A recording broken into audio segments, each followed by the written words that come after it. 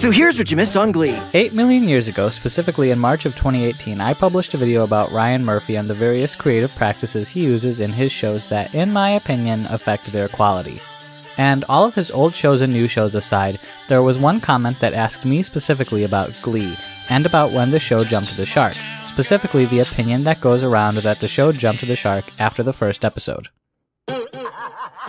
I have so many thoughts on this. Spoilers to follow. You were right to shine the spotlight on the fact that those kids are minorities. Because you're all minorities. You're in the Glee Club. Finding where Glee jumped the shark is hard because it does it so many times. They do a Saw parody in season 6, like, come on now. But Glee was a cultural phenomenon. It was iconic, we were all stans, and to be fair, I would die on a hill for season 1 as a piece of television history. So, what is this talk of Glee jumping the shark after episode 1? Without going into all the things that would later affect Glee, the merchandising, the record sales, their attempts to discover new bands, their tours, their movies, their guest stars, their cast additions, their writer additions, Mark Salling, Corey Monteith, Naya and Leah. The most important thing to note about Glee in relation to its first episode was that it was huge.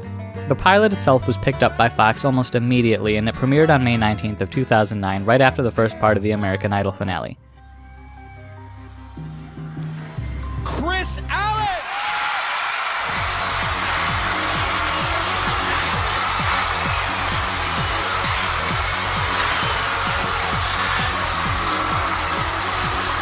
The episode, for reasons we'll get into, was a hit, and even had its own Comic-Con panel in July. The rest of the show didn't even air until September. I just want to state how insane that is. One episode made such an impact on pop culture that there was a whole Comic-Con panel, and people showed up to it, and the Glee hype was already blown up. So, that brings us to why episode 1 was so important. Glee was, at the beginning, and people will argue that it was the whole time, but it wasn't, a show about characters looking for meaning. It all starts with Will Schuester, a Spanish teacher who misses the glory days of the Glee Club, yada yada yada, you've seen the show. His episode 1 conflict is basically that he is seemingly unhappy, or rather seems to have just settled, into a life with his nagging, demeaning wife, Terry. Oh, does it have mayo? Yeah? Well, if my diabetes comes back, I can't get pregnant. By the way, this show has a problem writing women. And Will hopes that by taking over the Glee Club, he can find meaning in his adult life again. But his wife is pregnant and he can't afford the bills, so she pressures him to quit his job as an educator and become an accountant. My passion is teaching. Terry. For the last time, I don't want to be an accountant. Don't you feel sad that people could change? Emma is the guidance counselor who has feelings for Will, but he is tragically married. She convinces Will to stay with the Glee Club at the end of the episode, appealing to his sense of nostalgia. Sue is the head of the cheerleading team who is determined to shut down the Glee Club for taking some of her funding. Then there's Rachel. She is unpopular, unfamous, and unloved except by her parents. Her dream is to be a Broadway star and hopes to be the star of the Glee Club. Finn is a quarterback who wants to keep his dead father's legacy alive and not disappoint his mother in any way, which Mr. Schuester knowingly manipulated when he blackmailed him with weed. You want to tell me how long you've had a drug problem? I don't even know who the chronic lady is. Quinn is Finn's girlfriend and is angry that he is getting close to Rachel. Hi, Finn. RuPaul. Puck is Finn's friend from the football team and is angry that he's stopped bullying the unpopular kids and has even gone on to become friends with them. And then Kurt, Tina, Artie, and Mercedes don't get as much screen time in this first episode, but basically if we were to make assumptions, they are probably going to learn to come to terms with their sexuality, stutter, disability, and diva-ness / need for the spotlight.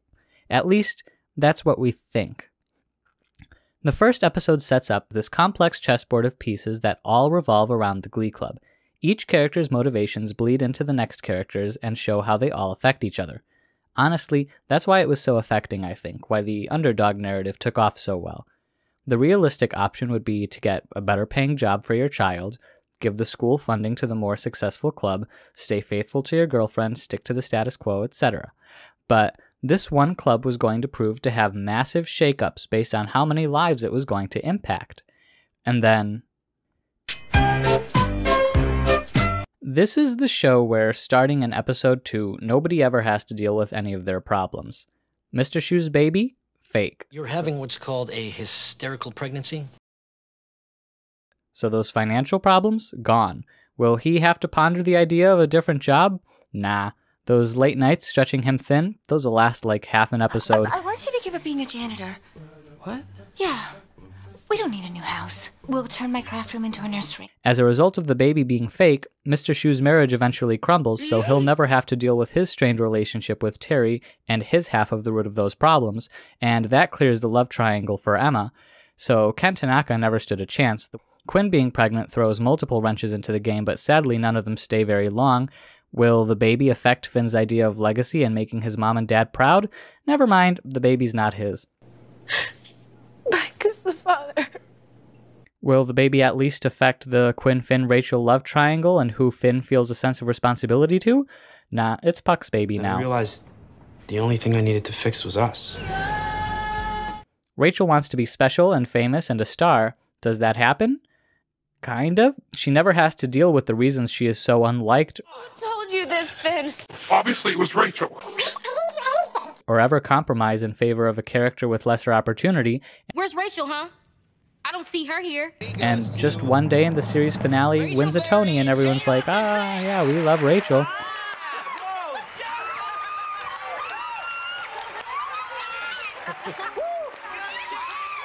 Will Tina get over her stutter? Turns out it was never real. I've been faking it.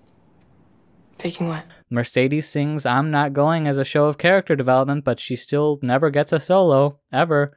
Where's Rachel, huh? Mr. Shu will never face the consequences for the fact that he planted drugs on a teenager. You are so much cooler than I ever thought you were. Also, Sue's story with the Glee Club is just a plain mess. It's just a thick, unkept mess.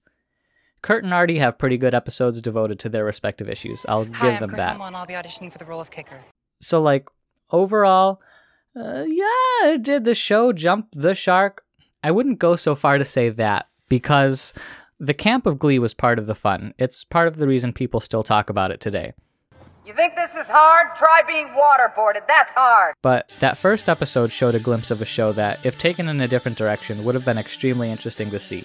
A show about extremely sad and lonely people in a sad and lonely world willing to make hard choices in order to try and find a more fulfilling life, and then dealing with the consequences of those choices. Bet you happier than I've ever seen. But in the Glee we got, there were no consequences that caused character growth. There were just plot devices. It was a musical soap opera, and that's fine, but it wasn't real. It didn't hit as hard as much as seeing a grown adult deal with the consequences of choosing between your low-paying dream job or a desk job to support your unborn child. Everyone eventually got everything they wanted. And again, it wasn't terrible, but like the fact that there are still think pieces being written about Glee years after it finished airing, and most of them are negative, goes to show just where exactly Glee ended up on the pop culture spectrum.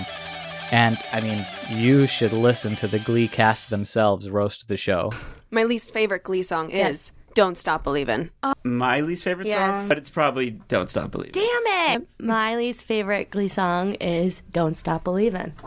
The Gaga situation was just messy. Okay. Because I think that was just, it was just hard times. The Lobster. And that's what you missed. Yeah.